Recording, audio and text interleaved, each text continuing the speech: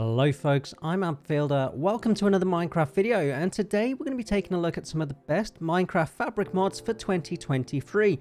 These mods will make playing Minecraft an absolute dream. All the mods featured will be linked in the description below, and best of all, they're all client-side only. That's a long enough intro, let's dive right in. The first mod is the one that's making Abcraft look absolutely amazing. It's called Iris, and with it you can then use shaders, which are especially great when you want to take some fancy screenshots, or you just want to take a tour around your world or server and just marvel in how great everything looks. Whilst we're talking about fancy screenshots, this server, which is completely free to play on by the way, come join my Discord, has its render distance set to 12, and as you can see that Abfielder sign is way in the distance. For this I'm using a mod called Bobby.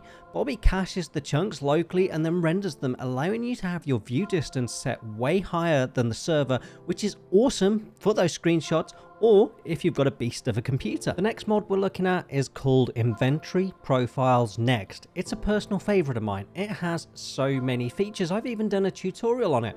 Two features I'm quickly going to show you are chest sorting.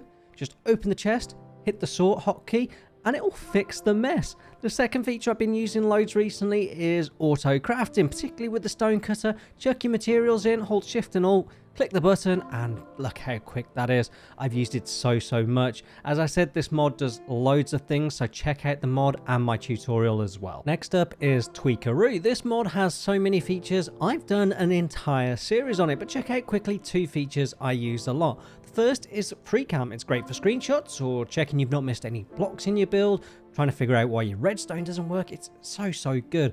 The second feature is fake sneak. This allows you to sneak without holding or toggling the sneak button, and it's very useful when building a 1.8 kilometer nether tunnel.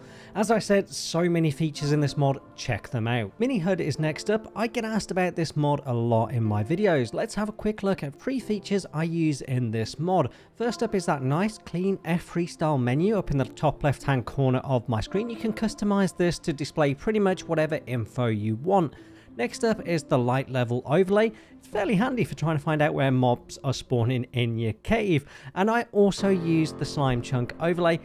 Incredibly handy for, you know, finding slime chunks. I've done some tutorials on the Minihud, so don't forget to check those out. Litematica is our next mod, and it's the ultimate schematic mod. If, like me, you prefer to design your builds in creative, then rebuild them in survival, you can with this. It makes it so easy. You make a Litematic in creative, then you open it up in your survival world and you can build it layer by layer, choose where to place it, all that kind of stuff.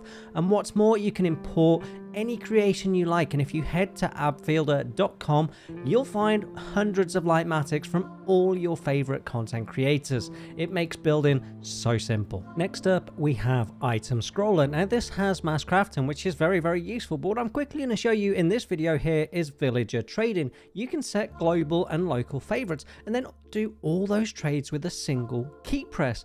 Look how quick this is. I have done a tutorial, I know I say that a lot, but I've done a tutorial on the features of item scroller, so if you're interested, check that out. Xaero's Minimap mod is next. I have no idea if I'm pronouncing that right. I haven't got a clue. Anyway, this is the really useful map in the top right hand corner of my screen. You can see I'm in my cave, I can see my builds, I can see items that are going through the item chutes and things like that. You can see mobs and all kinds of things. I actually don't use the minimap part of this mod all that much. What I use are the waypoints. I find the waypoints incredibly useful, especially with the Abcraft world being so large. I forget where things are, so I just put waypoints everywhere, and then I can just go and find them. I can just fly in the correct direction. Our next mod is AdvancementInfo. For a start, this mod utilizes the whole screen so you can easily see all advancements. Secondly, if you're an advancement hunter, it gives you some info about what you need to get that advancement. For example, we can see that I need to kill some husks, strays, and a zoglin to get the monster hunted advancement. This is incredibly useful if you're an advancement hunter. The next 3 mods I'm going to lump together because it's difficult to really show them off. Some of the eagle-eyed viewers may have noticed my pretty impressive FPS in the top left hand corner. Well, apart from being lucky enough to have a pretty powerful PC, I also have 3 mods: Lithium, Sodium, and Phosphor installed. These are 3 fabric mods that really help with the various aspects of the game performance. They all do slightly different things. They help it run smoother and with a higher FPS, and it can make a huge difference, especially if you're on a lower end machine. It can make the difference between you not being able to play Minecraft and you being able to play Minecraft with a decent bunch of settings. So I highly recommend you get those installed. Now, if you install all these mods, it's going to get confusing. What we could do with is something called mod menu that adds that mods button there to the escape menu, and then pretty much every mod supports this.